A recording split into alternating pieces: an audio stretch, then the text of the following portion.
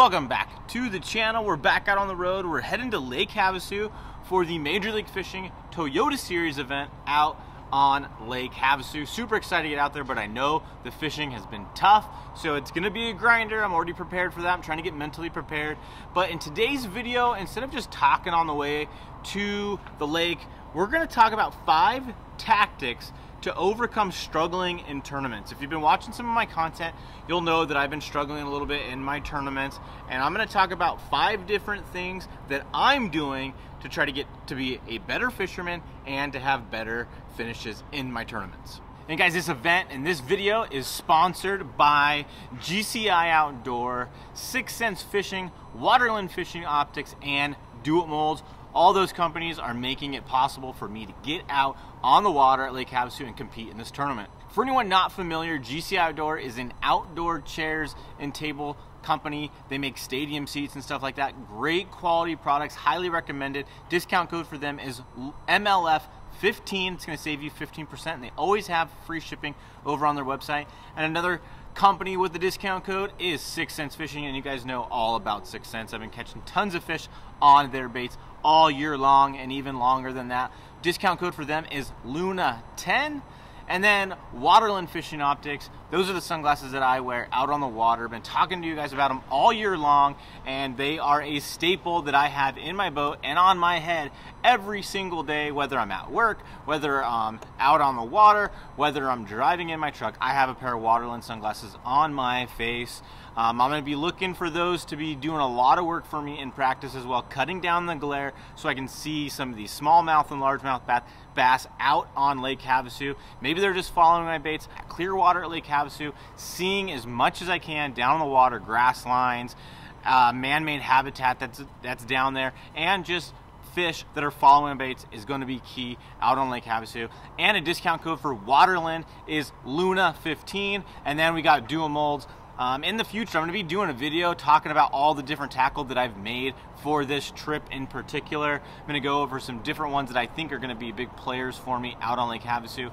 If you end up wanting to make any of your own tackle, need to add anything to your tackle making arsenal, please use my affiliate link that is down in the description of today's video. It's the only way that Dual Molds knows that my content's getting in front of you guys. What I want to get into is the first thing that I am doing to make a conscious effort into improving my tournament fishing success. The first tactic that I want to talk to you guys about that I'm using myself to get better at fishing and to have more success in tournaments, and I think that you guys can definitely use all these tips as well. And what I'm trying to do first is learn new techniques. So I'm learning crankbaits, I'm learning big worms, buzz baits, the wobble head. All of those things are relatively new techniques for me over the last couple years where I've really started focusing in on trying to learn new techniques. I've spent a lot of times trying to hone in and learn how to fish crankbaits. The big worm was a big factor in my success this year, this summer. Caught a lot of quality fish on it and caught a lot of numbers as well. The buzzbait was another bait that I really learned a lot about this year. How to modify that thing a lot better, how to get it to work better, how to catch more fish just more consistently. I caught some big fish on the buzzbait as well this year. And then the wobble head is definitely another bait that I am using that I think is going to help me cover a lot of water. It's going to help me be more versatile. I think it's going to help me in my tournament practice, and I think it's going to help me catch some fish that I wouldn't have caught before without knowing that technique. So whatever baits you guys need to get better at, start spending time learning them, start focusing on how to fish those baits, how to get better at it. It's going to help you be more versatile, and it's going to help you catch more fish.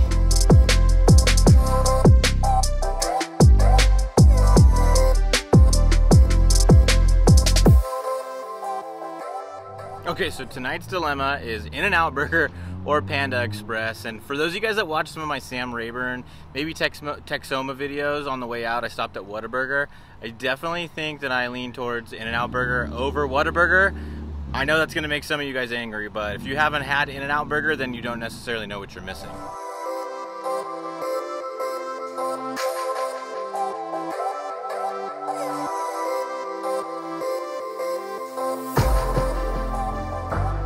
Dinner was pretty good, as you guys saw there, but getting into the second tactic that I want to talk about in today's video is learning to fish faster. That's something that I've been really focusing on as well this year, and it's not necessarily working the bait faster, but it's moving from spot to spot a little bit more quickly. Basically, I've been finding that if I'm gonna get bit, I get bit pretty quickly. So it's a matter of fishing more efficiently. It's still working a jig slow, or fishing a worm slow, or fishing a chatterbait or whatever bait correctly, the right speed, giving it the right kinds of action and stuff like that, but it's not staying in one spot longer than necessary, because a lot of times if you're gonna get bit, you're gonna get bit right away. Now there's times where this doesn't always work out for you, but I've been finding a lot lately that if I get bit, I'm gonna get bit right away, and even if I stay a little bit longer, I don't end up getting bit. Doesn't matter how much I milk that spot, I don't end up getting bites. So just using my time more wisely, bouncing around from spot to spot to spot, and then once I get those bites, then slowing down and then trying to get everything I can out of that particular spot.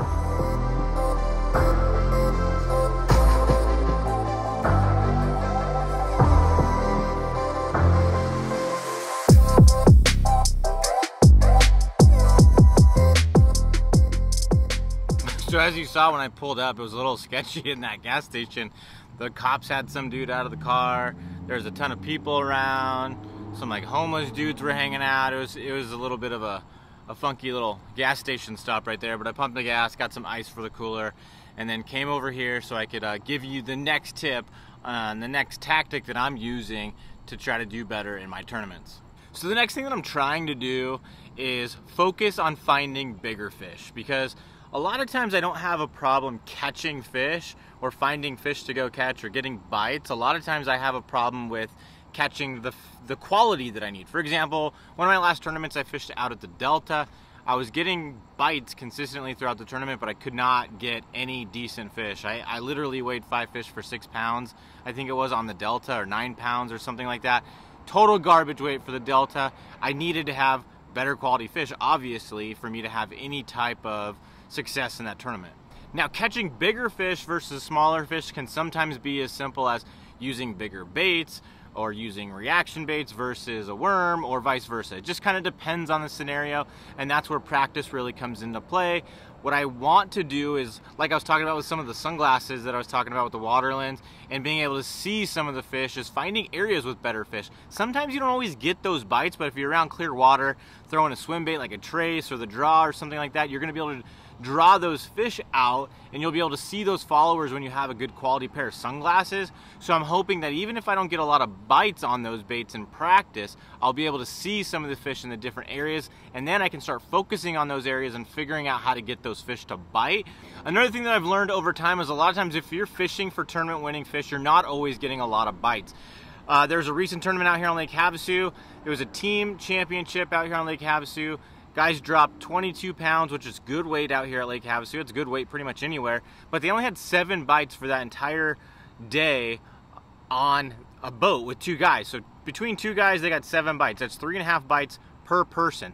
That's not even a limit in the tournament that I'm fishing. So I'm in a tough spot trying to figure out what can I do to get bit, but at the same time figuring out what kind of quality I'm gonna need, because in order to do good in this tournament, I'm still gonna need, 15 to 20 pounds a day in order to really compete, in order to get that top 10, in order to be in a position to have a really, really good tournament. I'm still gonna need that kind of quality, even though the bite's tough. The next thing that I'm doing is a lot of what you guys are doing with my channel specifically, is I'm trying to learn more about fishing. General education, I like to call it, for fishing. That could be something like Bass University that Mike Iaconelli has, or it could be other YouTube content, or other friends that are better than you at fishing, know different lakes better than you, know different techniques better than you do, but going out there and finding new information that's gonna help you become a better fisherman.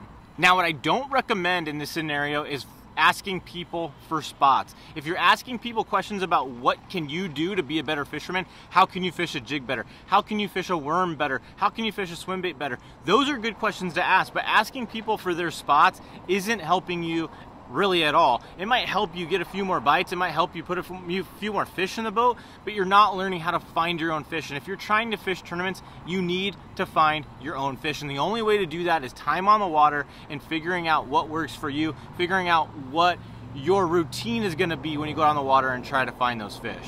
Guys, we still have like at least 3 hours left on the trip out to Lake Havasu right now. So I'm gonna get back in the truck, but stay tuned because I got another tactic for you. And then I also have a bonus tip at the very end that I think you guys wanna stick around for. So let's get back in the truck, let's head out, and then we'll stop for gas one more time, and I'll get to a couple more of these tips before we end up at the hotel.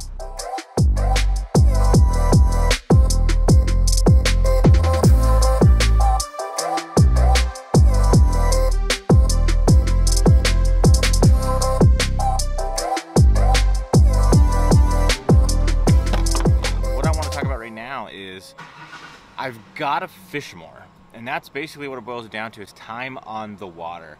You can wanna go online and use that tactic, because when you can't get on the water, learning from online or learning from a video or watching a fishing show or something like that is great to learn from, but at the end of the day you got to get on the water. For me in the summertime, maximum I'm gonna get 2 days out on the water in 1 week. Most of the time it's gonna be once a week. But I get fortunate enough to be able to come out and do some of these events where I'm going to be able to get multiple days out on the water.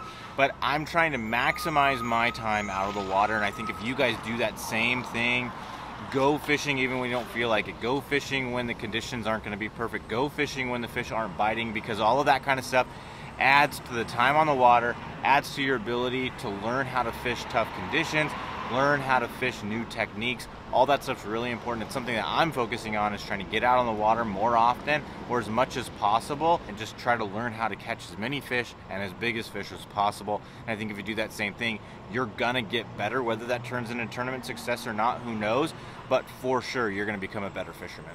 Guys, make sure to stick around. We still have one more bonus tip that I'm gonna talk about once we get to the hotel, so hang out till then and get that last little bonus tip on what I think you can do to become a better tournament fisherman.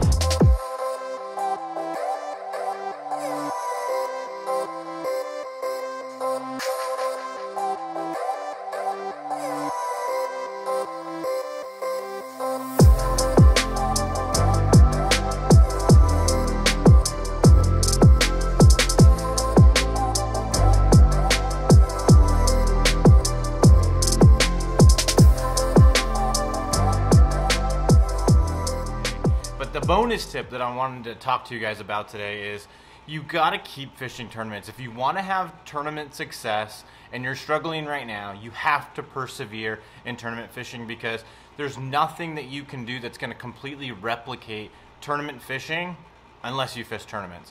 So even if you're struggling, even if you're having a hard time, like I'm going through that myself, we gotta keep fishing. We gotta keep getting into those tournaments. We got to keep going and practicing, refining how we practice, refining how we find fish, figuring out how to find fish faster, how to get more bites, how to catch more fish. All of it starts adding up, and we got to keep doing it in that tournament environment, because you can't replicate tournament conditions unless you're in that tournament. So stay tuned for the rest of my Lake Havasu content. I think you guys are going to enjoy it. I'm going to do things a little bit differently. I'm going to try to cover different topics while I'm out tournament fishing. I've had people talk to me in the past about, you know, it gets kind of long when you have so many days of practice going into the tournament. So what I'm trying to do in these videos is cover different topics like I did in this on the way to Lake Havasu video. So I hope you guys enjoyed this kind of format, and I'm going to keep going with it throughout this tournament, at least in practice, and then once the tournament starts, it's just going to be all fishing all the time, because that's why we're here. We're here to fish. We're here to try to compete, have a good tournament. So if you guys want to keep watching some of my content, make sure to click on one of the videos that are on the screen right now, and now would be a great time to subscribe and like today's video. I really appreciate you guys watching. Let me know what you thought of today's video, and I'll see you in the next one. See ya.